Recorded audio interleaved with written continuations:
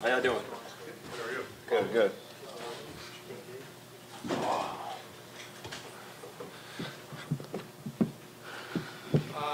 That did not start well. Hmm?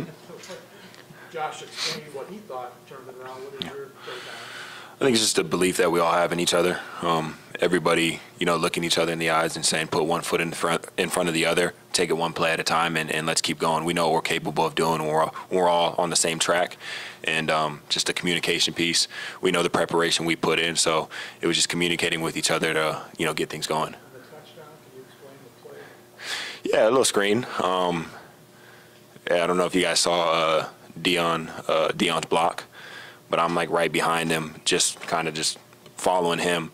He just lays some dude out, and as I'm running, it's like so hard when somebody makes a play like that. Like it's like, oh my goodness, but I realize I'm carrying the ball. I got to get in the end zone, So great blocks by him, great blocks by everybody all around on that play. I know Mac was in the 3 spot and came out and picked up a big block as well. So that's just team football. From your own perspective, how were you able to stay up for that last little bit? I don't know. In those moments you kind of just black out and fall on the preparation throughout the week. We run those plays a lot, and for me it was just I knew it was right there, and just did my best to push through and get in the end zone. Your contact balance seems to be just, exceptional. You're bouncing off defenders all game long today. Similar to Catherine's question, what allows you to maintain your balance through contact so often? That's a great question. I think for me, when the ball's in my hands, I think that's my game right there. The quick game and getting the ball in my hands and making something happen.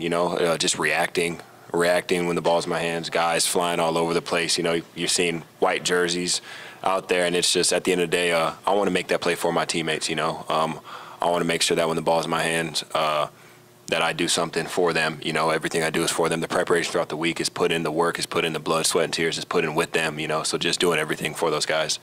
What did you see? Go ahead. We've asked you kind of all summer about the offense. What's it going to look like? We've got this thing everybody eats. Is that what everybody eats? Yeah, pretty much. I think that you got a little bit of a glance of it today.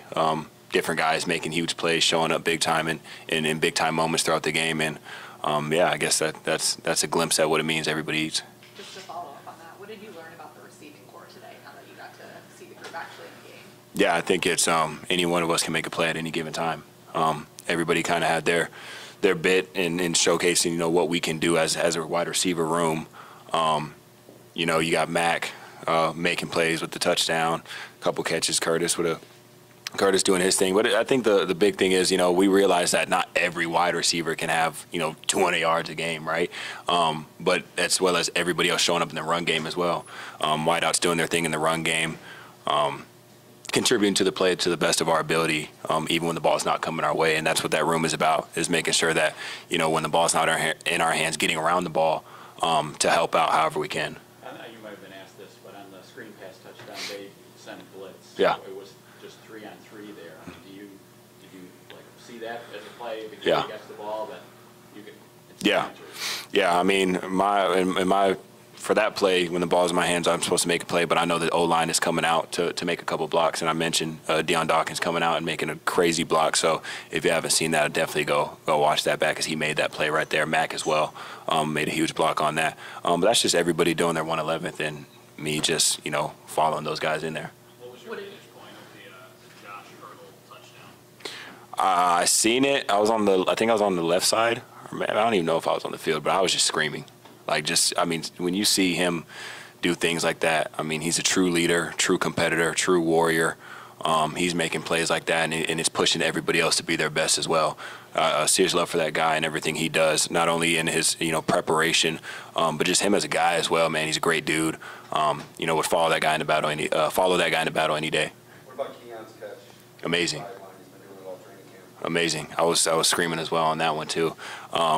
You never really know how it's going to go. First regular season game for rookies, and he did his thing. And I was telling him before the game, just be you, Key. That's all we need. Be you.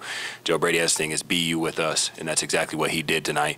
Showed that he's a competitor, he's a playmaker, and he's going to continue to do so. Khalil, when you have the game where they're controlling the time of possession, you have to 3 possessions in the first half. What are the challenges? What are the things you do to try to keep yourself engaged in the game and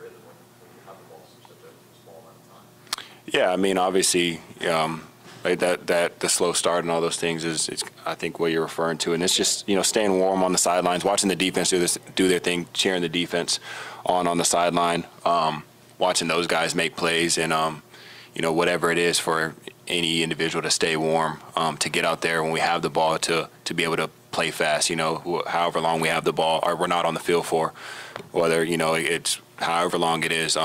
Just making sure that we're ready when the time comes for us to go out there and do our thing. Thank Appreciate you. y'all. Y'all have a good night. You too.